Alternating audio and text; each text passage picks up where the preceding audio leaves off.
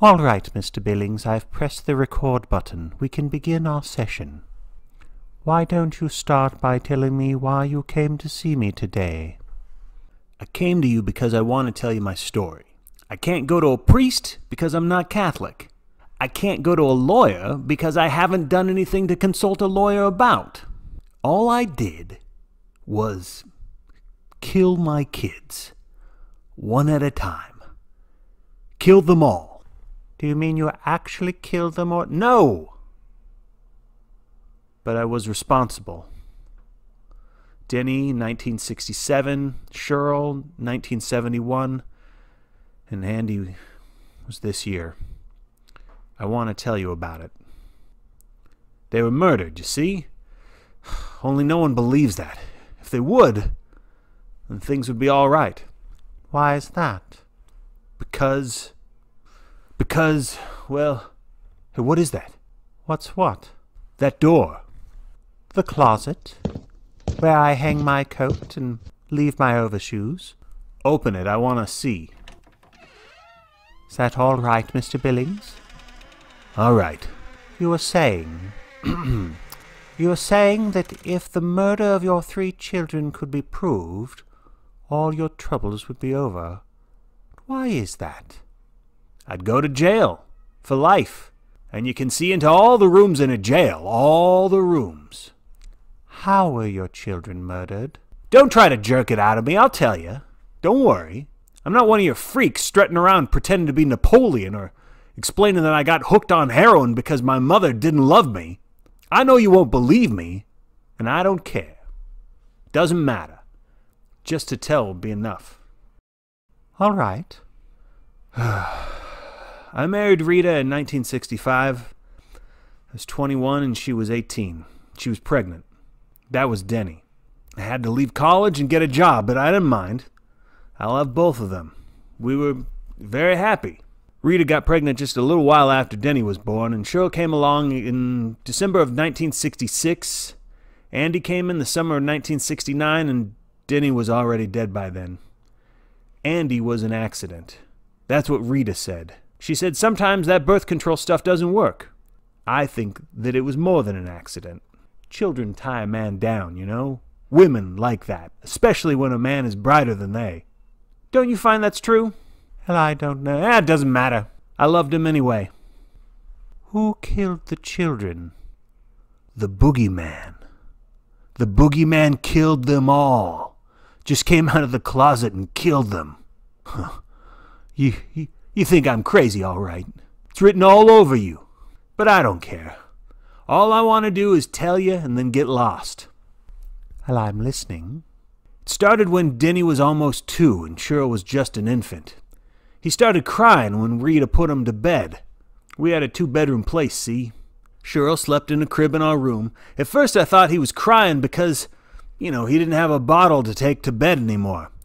Rita said don't make an issue of it, let it go, let him have it, and he'll drop it on his own. But that's the way kids start off bad. You get permissive with them, spoil them, then they break your heart. Get some girl knocked up, or start shooting dope. Or they get to be sissies. Can you imagine waking up some morning finding your kid, your son, is a sissy? After a while, though, when he didn't stop, I started putting him to bed myself. And if he didn't stop crying, I'd give him a whack. Then Rita said he was saying light over and over again. I don't know. Kids that little, I don't know how you can tell what they're saying. Only a mother can tell. So, Rita wanted to put in a nightlight. One of those wall plug things with Mickey Mouse or Huckleberry Hound or something like that on it. I wouldn't let her. If a kid doesn't get over being afraid of the dark when he's little, he never gets over it. Anyway, he died the summer after Cheryl was born. I put him to bed that night and he started to cry right off. I heard what he said that time. He pointed right at the closet when he said it. Boogeyman, the kid says. Boogeyman, Daddy. Turned off the light, and I went into her room and asked Rita why she wanted to teach that kid a word like that. I was tempted to slap her around a little, but I didn't. She said she never taught him how to say that. I called her a goddamn liar. That was a bad summer for me, see? The only job I could get was loading Pepsi-Cola trucks in a warehouse. And I was tired all the time. Cheryl would wake up and cry every night, and Rita would pick her up and sniffle. Tell you, sometimes I felt like throwing them both out the window. Christ.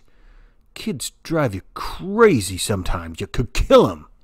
The kid woke me up at 3 in the morning, right on schedule. I went to the bathroom, only a quarter awake. Rita asked me if I'd check on Denny.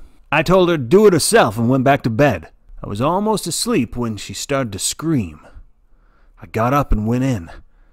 The kid was dead, on his back, just as white as flour except for where the blood had sunk. Back of the legs, the head, the buttocks. His eyes were open. That was the worst, you know. Wide open and glassy, like the eyes you see on a moose head some guy put over his mantle. Like pictures you see of those gook kids over in Nam. But an American kid shouldn't look like that.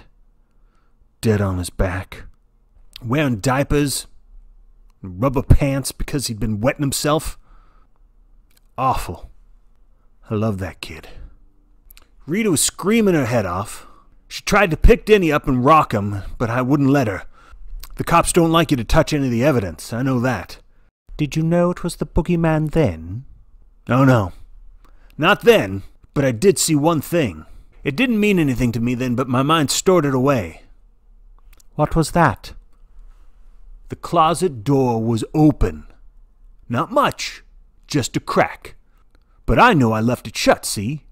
There's dry cleaning bags in there. Kid messes around with one of those and bango. Asphyxiation, you know that? What happened then? We planted him. Was there an inquest? Sure. Some backcountry fuckhead with a stethoscope and a black bag full of junior mints and a sheepskin from some clown college. Crib death, he called it. Have you ever heard of such a pile of yellow manure? The kid was 3 years old. Crib death is most common during the first year, but that diagnosis has gone on death certificates for children up to age 5, for want of a better bullshit. Yes. We moved Cheryl into Denny's room a month after the funeral. Rita fought it tooth and nail, but I had the last word. It hurt me. Of course it did. Jesus, I loved having that kid with us. But you can't get overprotective. You make a kid a cripple that way. When I was a kid, my mom used to take me to the beach and then scream herself hoarse. Don't go out so far. Don't go there. It's got an undertow. You only ate an hour ago. Don't get over your head. Even to watch out for sharks. Before God. So what happens? I can't even go near the water now. It's the truth. I get the cramps if I go near the beach. Rita got me to take her and the kids to Salvin Rock once, and when Denny was alive, I got sick as a dog. I know, see? You can't overprotect kids. And you can't coddle yourself either. Life goes on. Cheryl went right into Denny's crib. We sent the old mattress to the dump, though. I didn't want my girl getting any germs. So, a year goes by, and one night, I'm putting Cheryl into her crib. She starts to yowl and scream and cry. Boogeyman, Daddy. Boogeyman. Boogeyman. That threw a jump into me. It was just like Denny. And I started to remember about that closet door. Opened just a crack when we found him. I wanted to take her into our room for the night. And did you? No. How could I go to Rita and admit I was wrong? I had to be strong. She was always such a jellyfish. Look how easy she went to bed with me when we weren't married. Oh, on the other hand, look how easily you went to bed with her. You trying to be a wise guy? No, indeed. Then let me tell it my way. I came here to get this off my chest, to tell my story. I'm not going to talk about my sex life if that's what you expect. Rita and I had a very normal sex life, with none of that dirty stuff. I know it gives some people a charge to talk about that, but I'm not one of them. Okay. Okay. I noticed your eyes keep wandering to the door. Would you like that open? No!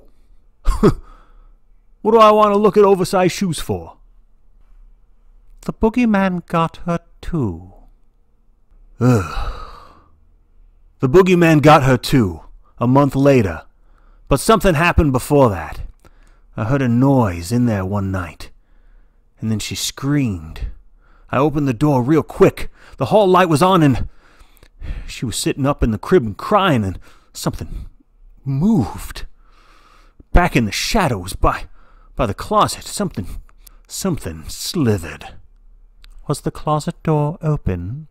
A little. Just a crack. Cheryl was screaming about that boogeyman. And something else that sounded like claws.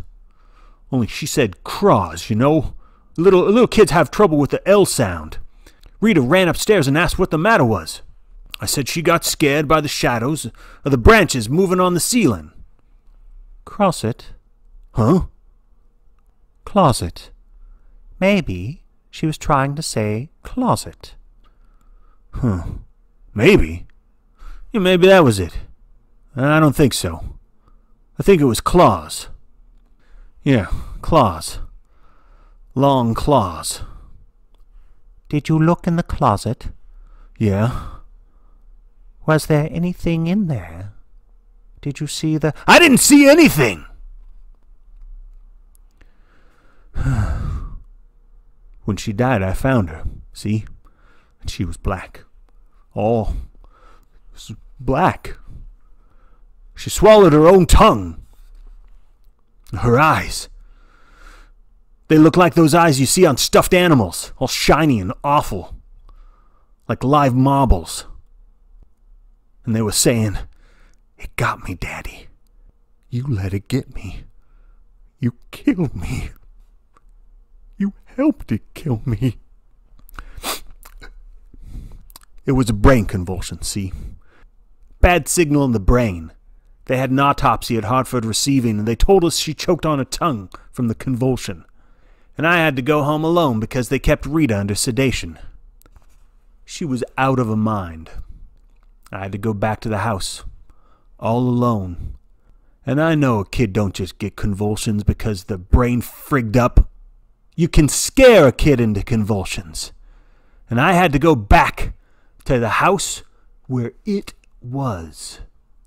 I slept on the couch with the light on. Did anything happen? I had a dream. I was in a dark room. There was something I couldn't quite see in the closet. It made a noise, a squishy noise. It reminded me of a comic book I read when I was a kid. Tales from the Crypt. You remember that? Christ! They had a guy named Graham Ingalls. He could draw every god-awful thing in the world and some out of it. Anyway, in this story, this woman drowned her husband, see, put cement blocks on his feet and dropped him into a quarry. Only he came back. He was all rotted and black-green, and the fish had eaten away one of his eyes, and there was seaweed in his hair. He came back and killed her. And when I woke up in the middle of the night, I thought that would be leaning over me, with claws, long claws. When your wife came back home, what was her attitude toward you? She still loved me. She still wanted to do what I told her. That's the wife's place, right? This woman's lib only makes sick people. The most important thing in life is for a person to know his place. His station in life. That's it. That's it exactly. And a wife should follow her husband. Oh, she was sort of colorless the first 4 or 5 months after. Dragged around the house, didn't sing, didn't watch the TV, didn't laugh. I knew she'd get over it. When they're that little, you don't get so attached to them. After a while, you have to go to the bureau drawer and look at a picture to even remember exactly what they look like. She wanted another baby. I told her it was a bad idea. Oh, not forever, but for a while. I told her it was time for us to get over things and begin to enjoy each other. We never had a chance to do that before. If you wanted to go to a movie, you had to hassle around for a babysitter. You couldn't go into town to see the Mets unless her folks would take the kids. Because my mom wouldn't have anything to do with us. Denny was born too soon after we were married, see? She said Rita was just a tramp, a common little corner walker. Corner walker's what my mom always called them. She sat me down once and told me diseases you can get if you went with a to a prostitute. How your penis has just a little tiny sore on it one day and the next it's rotten right off. She wouldn't even come to the wedding. Anyway, Rita's gynecologist sold her on this thing called an IUD, entering some kind of device, foolproof, the doctor said. He just sticks it up the woman's, place, and that's it. If there's anything in there, the egg can't fertilize. Well, no one knows if it's there or not. And the next year, she's pregnant again. Some foolproof. Well, no birth control method is perfect. The pill is only 98%. The IUD may be ejected by cramps, strong menstrual flow, and, in exceptional cases, by evacuation. Yeah, or you could just take it out. That's also possible. So, what's next? She's knitting little things, singing in the shower, and eating pickles like crazy. Sitting on my lap and saying things about how it must have just been God's will. Piss. The baby came at the end of the year after Cheryl's death? That's right, a boy. She named it Andrew Lester Billings. I didn't want anything to do with it, at least at first. My motto was she screwed up, so let her take care of it. I know how that sounds, but you have to remember that I'd been through a lot. But I warmed up to him. You know what? He was the only one of the litter that looked like me, for one thing. Denny looked like his mother, and Cheryl didn't look like anybody, except maybe my Grammy Ann. But Andy was the spitting image of me. I'd get to playing around with him in his playpen when I got home from work. He'd grab only my finger and smile and gurgle. 9 weeks old, and the kid was grinning up at his old dad. You believe that? Then one night, here I am, coming out of a drugstore with a mobile to hang over the kid's crib. Me. Kids don't appreciate parents until they're old enough to say thank you. That was always my motto. But there I was, buying them some silly crap. And all at once I realized I love him the most of all. I had another job by then, pretty good one, selling drill bits for Cluett & Sons. I did real well. And when Andy was 1, we moved to Waterbury. The old place had too many bad memories and too many closets. That next year was the best one for us. I'd give every finger on my right hand to have it back again. Oh, the war in Vietnam was still going on, and the hippies were still running around with no clothes on, but none of that touched us. We were on a quiet street with nice neighbors. We were happy. I asked Rita once if she wasn't worried. Bad luck comes in threes and all that. She said not for us. She said Andy was special. She said God had drawn a ring around him. But last year wasn't so good. I started keeping my boots in the hall because I didn't like to open the closet door anymore. I kept thinking, well, what if it's in there? All crouched down and ready to spring the second I opened the door. And I started thinking I could hear squishy noises, as if something black and green and wet was moving around in there just a little. Rita asked me if I was working too hard, and I started to snap at her, just like the old days. I got sick to my stomach leaving them alone to go to work, but I was glad to get out. God help me, I was glad to get out. I started to think, that it lost us for a while when we moved. It had to hunt around, slinking through the streets at night and maybe creeping in the sewers, smelling for us. It took a year, but it found us. It's back. It wants Andy, and it wants me. I started to think maybe if you think of a thing long enough and believe in it, it gets real. Maybe all the monsters we were scared of when we were kids, Frankenstein and Wolfman and Mummy, Maybe they were real. Real enough to kill the kids that were supposed to have fallen into gravel pits, or drowned in lakes, or were just never found. Maybe. Are you backing away from something, Mr. Billings? Andy died in February. Rita wasn't there. She got a call from her father. Her mother had been in a car crash the day after New Year's and wasn't expected to live. She took a bus back that night. Her mother didn't die, but she was on the critical list for a long time, 2 months. I had a very good woman who stayed with Andy days.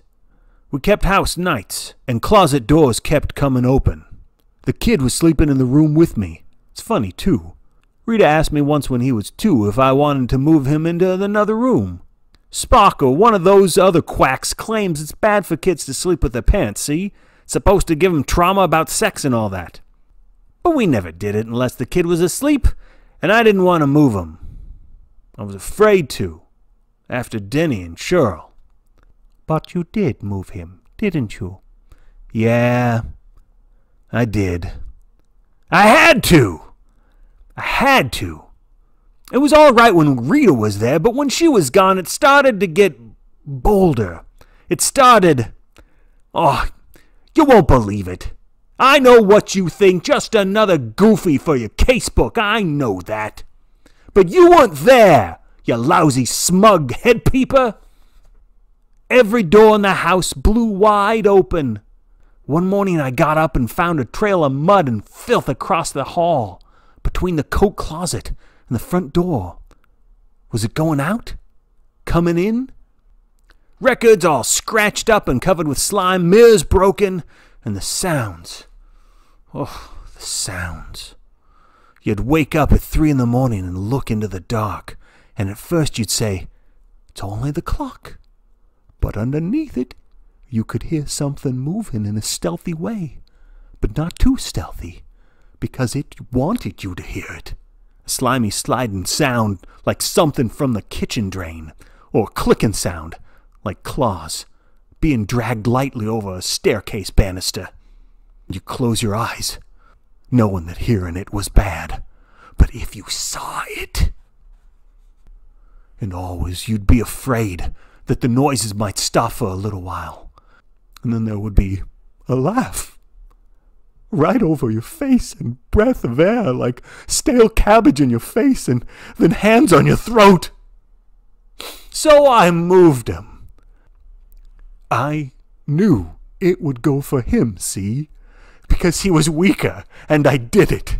That very night, he screamed in the middle of the night, and finally, when I got up the cojones to go in, he was standing up in bed and screaming, "The Boogeyman, Daddy! Boogeyman! Wanna go with Daddy! Go with Daddy!" But I couldn't. I couldn't. And an hour later, there was a scream. An awful, gurgling scream, and I knew how much I loved him because I ran in. I didn't even turn on the light. I ran, and oh, Jesus, God, Mary, it had him. It was shaking him. Shaking. I could see something with awful, slumped shoulders and a scarecrow head, and I could smell something like a dead mouse in a pop bottle, and I heard it when Andy's neck broke.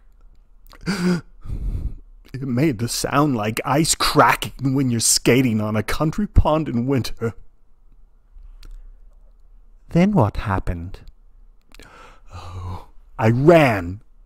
I went to an all-night diner. How's that for a complete cowardice? Ran to an all-night diner and drank 6 cups of coffee. Then I went home. It was already dawn. I called the police even before I went upstairs. He was lying on the floor, staring at me, accusing me. A tiny bit of blood ran out of one ear. Only a drop, really. And the closet door was open, but just a crack. Make an appointment with the nurse. In fact, several of them. Tuesdays and Thursdays. I only came to tell my story. To get it off my chest. I lied to the police, see? Told them the kid must have tried to get out of the crib in the night. They swallowed it. Course they did. That's just what it looked like. Accidental, like the others. But Rita knew. Rita. She finally knew.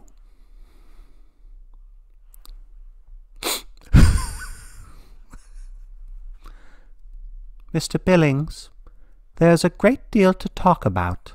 I believe we can remove some of the guilt you've been carrying, but first you have to want to get rid of it. Don't you believe I do? Not yet. Tuesdays and Thursdays? Goddamn shrink. All right. All right. Make an appointment with the nurse, Mr. Billings, and have a good day.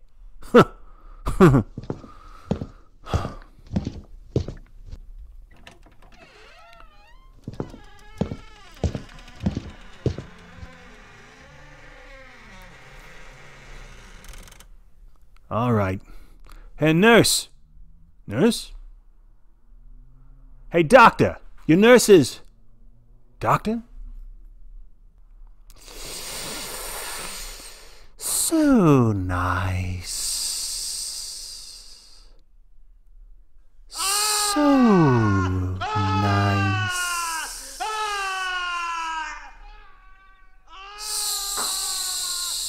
So